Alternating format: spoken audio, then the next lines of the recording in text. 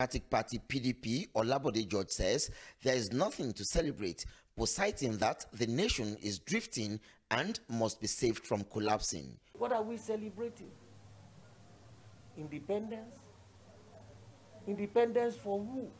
I want to appeal to number one. We were all in the military. It was oneness.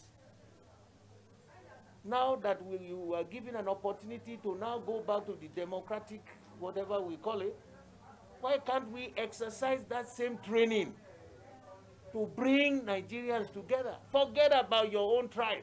Turn by turn, Nigeria limited. If we don't do that, we are just postponing the day for evil. Justice, fairness, and equity are the tripod that sustain democracy. Bode George, who expressed this view in his Independence Day message to Nigerians, questions why government scrapped history from Nigeria's educational curriculum. While he opined that Nigeria is not where it ought to be, he said history must be taught in schools as the way forward for Nigeria. I don't know what government took a decision to scrap the teaching of history. It's a fundamental error. And that is why you see us repeating the same mistakes as we head from one period to another. Is this the way we will continue? God bless this nation. Another area of concern he expressed worry is the growing rate of banditry, killings, and kidnapping.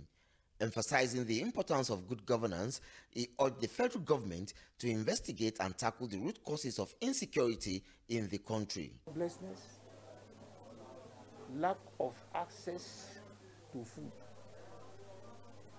proper accommodation, and a daily employment. That is the problem. Whether you declare them terrorists or terrorists and whatever name you want to call them, the real issue for a government is to address this, those things that are causing them to go. The PDP stalwart concluded by urging Nigerians to shun religious and ethnicity bigotry for a better Nigeria.